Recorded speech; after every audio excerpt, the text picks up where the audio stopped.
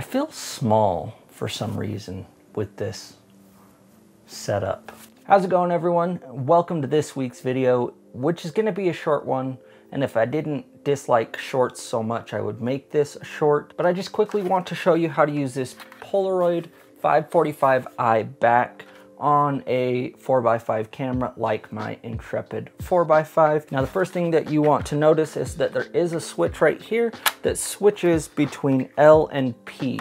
There's also an R over here on the P side. To start off, you want to have it on the L for load, and you're basically just going to take your instant film, which in this case I have some Type 55 Polaroid stuff. Right here it says this side towards lens.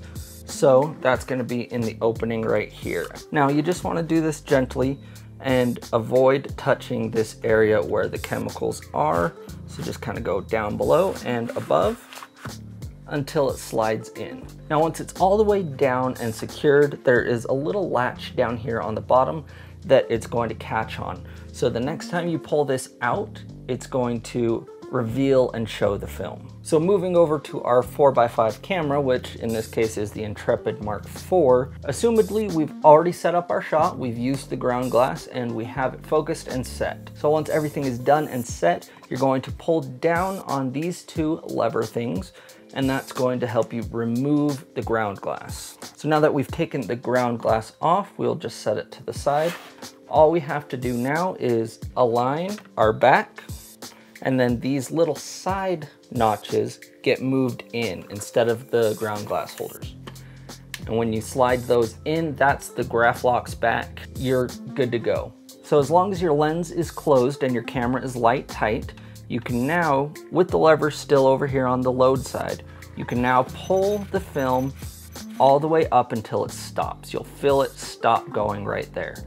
What that's done is that's revealed the Polaroid, the actual film, inside the back, so that when you take your exposure, the shutter's going to open, it'll imprint just like normal, and then you can go ahead and push this down, and that's it. At that point, you can unhook the back because, as you can see, the film is now covered again. So at this point, you've got two options. You can A, switch the lever over to the P for process, and what that's going to do is it's going to release the little notch down here and allow you to fully pull out the shot, and it will use the rollers to spread the chemicals over and start the process. Or you can just hold down this button right here, which is the R button for release.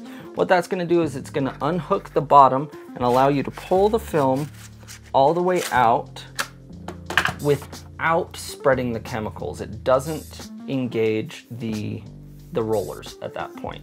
So this is an exposed sheet if you've done it correctly, and you can now take this home and develop everything at once by sticking it back into the holder with the load and then using the process button to spread the chemicals all over the sheet. So to wrap up, the only caveat or little additional information I'd like to leave with you is that most of this Type 55 film or whatever, if you're shooting this old Polaroid film, it's expired, and it's been expired for quite some time. And so you're going to want to err on the side of overexposure, but also keep in mind there is a high probability that the chemicals don't work, or that it hasn't been stored correctly or carefully, and you might not get the picture that you're hoping for. But that is a big part of the appeal with instant film, is that expired look that really gives you unique, awesome results if that's what you're going for. So I hope this video is helpful to someone.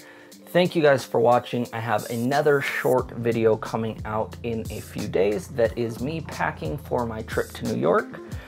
So until then, we'll see you later.